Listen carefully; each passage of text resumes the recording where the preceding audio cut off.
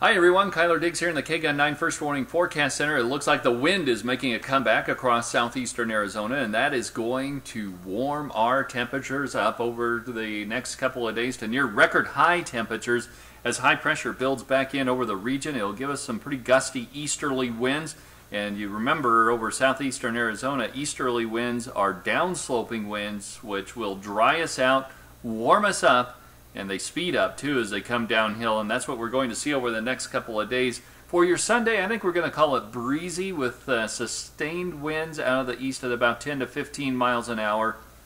And then as we head on into Monday, I'm going to call it downright windy with sustained winds out of the east at 20 to 25 miles an hour. Remember, some of those gusts could go a little bit higher than that. Could even see some blowing dust issues on Monday. And warm temperatures, 81 degrees on that windy Monday. And then as we head on into the rest of the week, overnight lows will drop into the upper 70s. Overnight lows will drop into the upper 40s to near 50. It looks like a great night for viewing our supermoon, which will be, of course, the full moon, the blood moon, the blue moon, and a moon with a lunar eclipse all in the same night. Really pretty spectacular. And then for Groundhog Day, going to see a few high clouds there. Still warm and dry, though. No rain or snow in this forecast. Thanks for tuning in. I'm Kyler Diggs.